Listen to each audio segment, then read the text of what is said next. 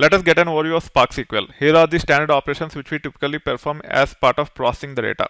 In Spark, we can perform all the standard operations either by using data frame APIs or Spark SQL. As this section is part of the Spark SQL, we will primarily focus on Spark SQL in the subsequent topics and also the subsequent sections. So when it comes to standard operations, they are primarily categorized into these 6 categories. One is selection or projection of the data using select clause. The other one is filtering the data using where clause. Then joining multiple data sets. Then aggregations.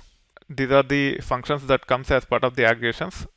Sorting the data, and then analytics functions. As part of this section, we will primarily focus on these categories. Analytics functions are a bit advanced, and there is a complete section for all the functions related to analytics functions.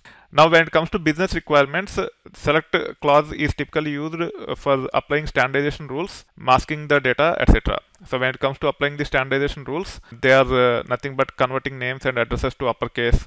Also address might have street, city, state, zip code, and we might want to separate those things into different columns so that we can perform operations such as get the revenue by city, get the revenue by state, etc. Before getting into those aggregations, first we might have to apply certain row level transformations to split the address into these different fields. Also, as part of the selection or projection of the data, we typically mask partial data for compliance reasons. For example, with respect to SSN, we don't want to store the complete SSN number because of the compliance reasons, and hence we only store last 4 digits by masking the first 5 digits. It is the case even with the date of birth. Typically we mask date and month, and we only store the year. That being said, all these transformations are called as row level transformations because we are applying on individual rows by deriving new values from the existing column values. Then comes filtering the data. Examples for filtering the data are nothing but getting orders based on date. Date will be applied as part of the filter. Get orders based on product. Get orders based on category. So depending upon the problem statement, whatever columns that provide us the date or product or category will go to the where clause. Then comes joins. All the others are quite obvious from the business requirements, but join is more of a technical requirement than the business requirement.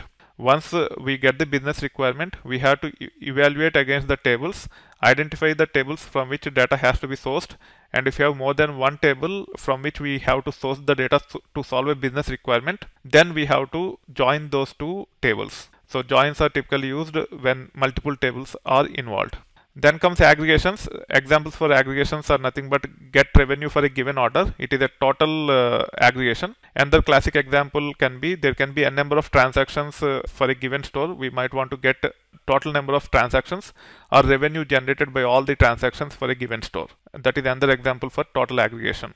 Then get revenue for each order or for each store, where there will be a key such as order ID or store ID. Then we'll be able to get the revenue for each and every order or store, or it can be daily revenue, which means revenue for each date. So the key will be date and the revenue will be the amount of revenue generated from all the transactions that are done for a given date or for all the dates within the dataset. So typically if we say get revenue by date or get daily revenue for 1 year of data, there will be 365 records. The first column will be typically order date, and the second column will be the revenue generated by all the transactions for that corresponding date. Like that, we'll have 364 dates and corresponding revenues for those 364 dates. Then comes sorting. Sorting is typically done on the final output. We might want to sort the final output by date. We might want to sort the final output by date, then by revenue in descending order. Typically, we'll have other attributes also in the dataset, such as store. So for a given date or for a group of dates, what are the top 5 stores? I might want to get the records in descending order by revenue, and I want to see date as well as store and then revenue generated. In that case, we typically sort the final output by date, then by revenue in descending order. And the classic example can be sort the final output by state or province, then by revenue in descending order. We might have other attributes such as store, so that we know what are the top performing stores and worst performing stores. Analytics functions are typically used for ranking and other functions that are available, or other functionalities that are covered as part of the analytics functions. Couple of classic examples are nothing but get top 5 stores by revenue for each state.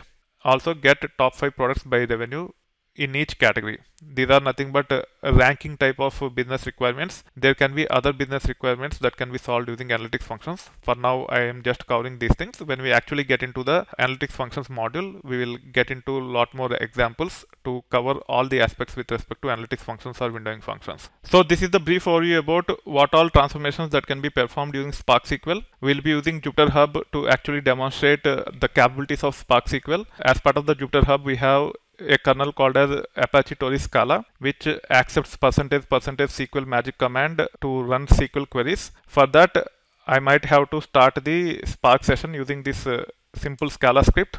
You should see the output like this. Make sure you copy paste this and you can run as part of your Jupyter Hub environment, which will be set up when you actually sign up for our labs. If you are not using our labs, you can either use Spark Shell or PySpark depending upon the programming language you want to explore, or you can also launch Spark SQL and you can take it further. That being said, as we understood what all transformations that can be performed as part of Spark SQL, and also as part of the agenda for this section, we'll primarily focus on selection or projection, filtering, joins, aggregations, and sorting. Let's get into those aspects, and then we will get into some advanced topics as we get into the subsequent sections.